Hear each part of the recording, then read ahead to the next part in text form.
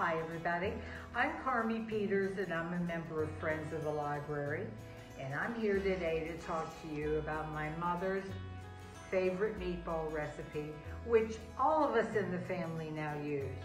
The meat has to be very low fat beef combined with pork and veal.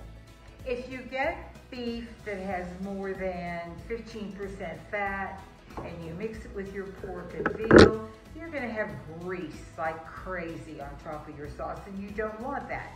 So today I have ground round, which is 85% lean, 15% fat, approximately 2.5 pounds. Now the rule is double beef, half as much pork and veal. Normally I can't find veal, but Food City had it, so I got veal. So I have 1/2 pound of veal and 1/2 pound of ground pork and somewhat over 2 pounds of ground beef. And I'm going to mix those all together with these seasonings, and then I'll show you how this works. I'm going to put this bread in the water. This is what you add to the recipe to make your meatballs fluffier and not like rocks. And I used 1/2 loaf of this bread, but you could use any kind of bread. Any kind of bread you want, including sliced bread if you choose, if you can't find it. I'm putting the ground beef into the mixing bowl.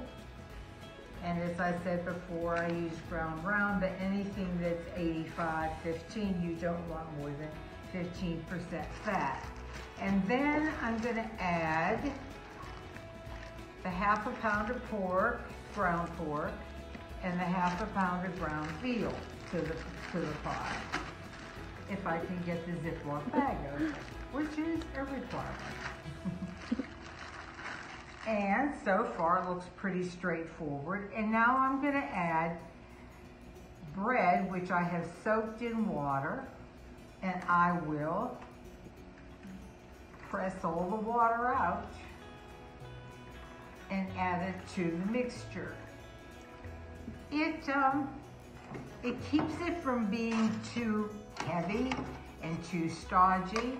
I will let you know how much bread, although I never measure it, but I decided I'd let you know how much bread this is in case you're interested.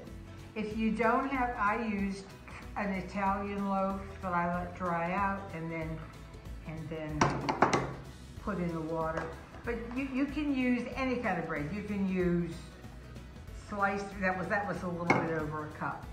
You can use sliced bread from a loaf, whatever. Pepper, a sprinkling of pepper, 1/2 cup of cheese, and I have Parmesan today, but sometimes I'll use Romano. And in this jar I have pre-fixed some chopped parsley, fresh, some chopped garlic, fresh, and chopped fresh basil. And if you don't have the fresh, you can always use the canned. And a little bit of salt, but not much because you've got the cheese in there. And now the mixing. Oops, almost forgot my egg. Have to put the egg in.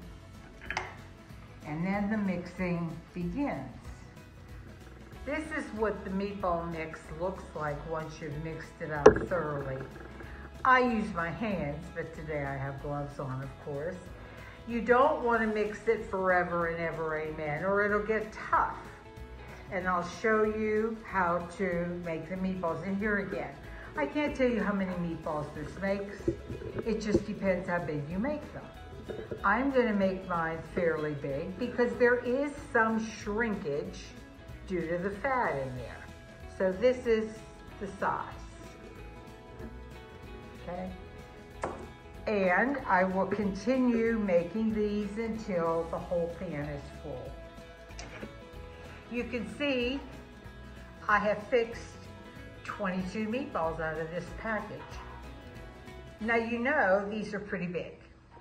And you can get more meatballs out of it if you want to make them smaller. But remember, they're going to shrink a little bit after they're cooked. In fact, I have another batch here that I made the other day, and this is what they look like after you cook them in the oven for about 20 minutes until they brown.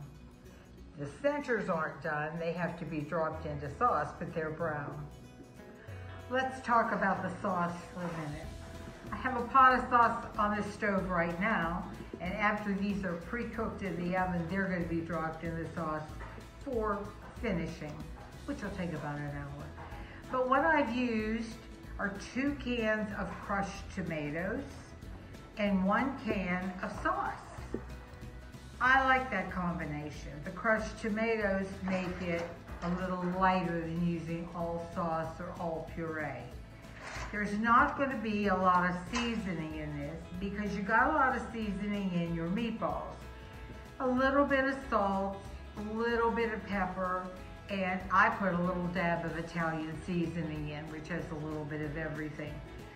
You could add some garlic, but there's garlic in here. So basically it's just 2 parts crushed tomatoes, 1 part sauce, with a half a can of water added to it and on the stove. And when we drop the meatballs in, we want the sauce simmering.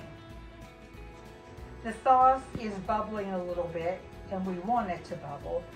It will not be done until we have a little bit of grease around the edges, and we don't yet. Not a lot of grease, but just a little bit of grease. The raw look of the tomatoes will be gone.